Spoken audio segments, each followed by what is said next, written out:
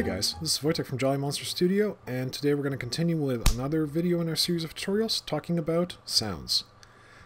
Now, this is going to be an introductory lesson where we're going to talk about, well, how do we actually obtain these sounds? What are some of the resources out on the internet that allow us to get this type of content for our indie games? The resource we're going to be looking at specifically is called Freesound. We're also going to look at, once we have those sounds, well, what do we do with them? So we're going to look at editing them using a tool called Audacity, which is a free open source audio editor, works really well, and we're going to use it to rip out chunks of our audio and turn them into single WAV files representing our punches. And then lastly, we're going to take a look at importing those sounds into Unreal. Now, before we get too far, let's talk a little bit about why are sounds important. So let's take a look at this clip from Project A, where Sammo and Jackie Chan beat the crap out of a bunch of ruffians.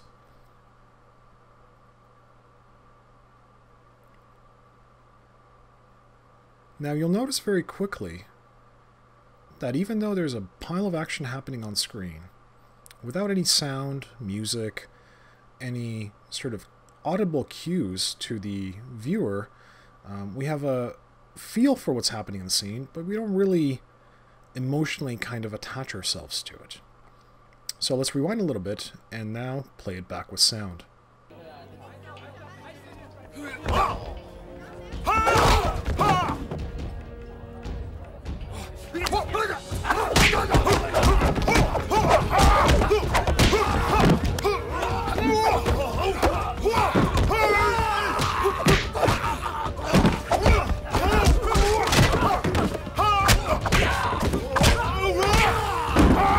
Attention! Stand up! Shoulders back! Chest out! Stomach in! Head high! That's it! So you can see that with just the inclusion of a couple of different sounds, we get a completely different perspective on our action.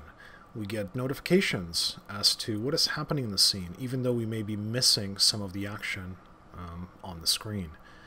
We get these sort of audible cues that we would normally just dismiss. We also create an emotional connection with our characters and our action. We know that when the bad guys are being hit or the good guys are being hit, that they're experiencing pain, that they're obviously not happy about it, that the action has a physical impact on them as characters. And then the other thing we get is emphasis on different parts of the scene. So towards the end of that clip where Jackie Chan and Sammo smack the guy's head, you notice that the little clanks that the wooden pieces make force you to focus on the guy's head. So sounds are an integral part of our video games, and we as game designers should consider what it does to the player's experience. And these are things we're going to be covering as we continue our tutorials, but let's start off with actually getting some sounds into our game. So now to actually get some of these sounds into our game, let's first talk about where do we get these sounds from. Now there's a whole pile of different resources out there on the internet for us indie game devs. The one that I've been perusing the most as of recent is freesound.org, and I'll make sure to include that link as well as any other links in the description below. So check those out. But Freesound is a really nice sort of collection of various sound effects, some professional, some amateur, but great selection. And in our case, we're going to look for something that matches the theme of our game. So I already have this search query here for Kung Fu Punches. And you'll notice there's a whole pile of different sound effects. Now the one we're going to look at is this guy here, primarily because it has a bunch of different sounds within a single audio file. And a lot of sound effect libraries do come like that, so it's up to you then as the game developer to strip them out into individual WAV files and then import them into your Unreal Engine. So let's take a look at this guy here, Kung Fu Punches. When we play it back, you'll notice there's a whole pile of different punches embedded in a single audio file. So we're going to stop that and download our file. And then with it downloaded, we're going to pop open an audio editor and start actually piecing, taking out the individual sound or the punch sounds and putting them as separate WAV files. So the tool we're going to use for that is called Audacity, and again, you can find the links below. It's a free tool, it's open source, it's really easy to work with, super fast and clean from just usability standpoint. I really like it. It also comes with a whole bunch of different flavors of operating system installations. So we got Windows, Mac, Linux. It works really well in all of these environments. So you're going to download Audacity, and then with it launched, we're going to start editing our audio file. Okay, so I've gone ahead and downloaded our audio file, and I've also popped open Audacity. And just a quick overview of Audacity and where things live. Top left-hand corner, you've got your mic volume, you've got your sound volumes, you've got the hardware that the system is recognizing for your audio recording needs. You've got your monitor on the right-hand side, so you can figure out your audio levels. You also have this center pane here, and this is where all of our audio tracks are going to show up once we import them. Bottom portion has all the sort of start and audio positioning, bit rates, things like that. And then effects is also interesting, as it has a pile of different ways for you to manipulate your audio. You've got equalization, noise reduction, normalize, distortions, and even a wah-wah pedal if you want to simulate, Jimi Hendrix guitar. But in our case, all we're going to do is just drag in our audio file, and we'll be prompted with this window that says, hey, do I want to make a copy of this audio file before I start, blowing it up over here, or do I want to just read it directly, in which case I'm going to update this file as we manipulate it over on the left-hand side. So you always want to start with a copy. That way your original is in place, intact. And then if you make mistakes, you can just kind of re-import it and try again. So we're going to bring in our file, and you will notice it's similar from the wave pattern standpoint to the Freesound website, where we have now our individual punch sounds.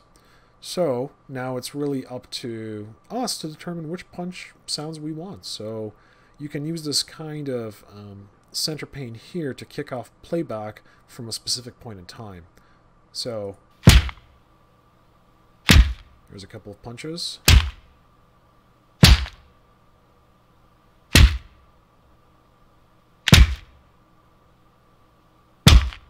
Okay, so I kind of like this one. It's got a little bit more bass to it. So we're going to isolate this one punch and extract it out for our game. Now to do that, you can hold down Control and your mouse wheel up or down to zoom in on a specific section of your audio. So we know our wave pattern is somewhere around here. There it is. So we can just stop our playback and zoom in on this highlighted section. So we're going to highlight this section and just start zooming in so we don't forget where our playback is. Now, if you highlight the section, the way you do it is you go on the wave line and sort of drag, click the section you want. If you press space, it will play back just that one section. So with it highlighted, we're going to go to Edit, Copy, or Control-C, and grab this audio snippet. Now with that in place, we're going to say File, New, or Control-N, to open up a new Audacity editor. Then we can say Edit, Paste, or Control-V, to bring in our single audio slice. And I'm just going to zoom in a little bit more on it. And there it is. So if we play it back using space, there's just our single audio file. Now you also notice there's spacing before and space after your sound effect. So it's really then up to you as the creative person trying to set up these sound effects to determine, do I want that additional white noise or do I want to remove it? In our case, we want to strip it off because we want our punch sound to be as exact as possible from time of impact.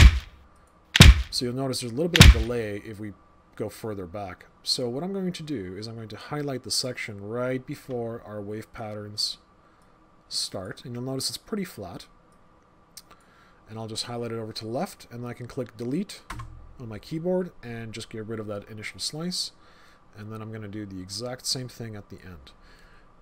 One thing to be careful of is all of these little minutia bits of sound actually create depth to your sound effect. So if you strip off too much of it, you may have these sort of hard cuts that are not pleasant to the ear, and your audience will notice them, and then they may get kind of annoyed over time if they hear too much of that. So you want to keep things sort of as clean as possible, as much as you can. Obviously we're all amateurs, so this is not going to be perfect. But there's our sound. With our sound in place, we can now save it and export it out as a WAV file to import into Unreal. And to do that, you go to File, Export, Export as WAV. And this is going to prompt us with a directory selection, and we're just going to pick our file name. I already have one here because I was working on this earlier, and I'm just going to overwrite it with the name of punch_01. And we'll just replace that. You can also add in metadata if you want to keep track of all your sound effects. And we're just going to exclude all of that and click OK. So there we go. We found some sounds. We edited them just a little bit, put them into a single WAV file, and now we're ready to import it into Unreal. With our Unreal editor open, I've simply navigated to our tutorial resources folder and the audio subfolder, and all I'm going to do is take our WAV file and drag it into the content space below. And there we go. We've just imported our first punch sound into Unreal. When we play it back, there it goes. So that's it for this tutorial, and we're going to start picking up the integration of our sounds into our game in the next videos. So thank you for tuning in, and I hope to see you guys next time.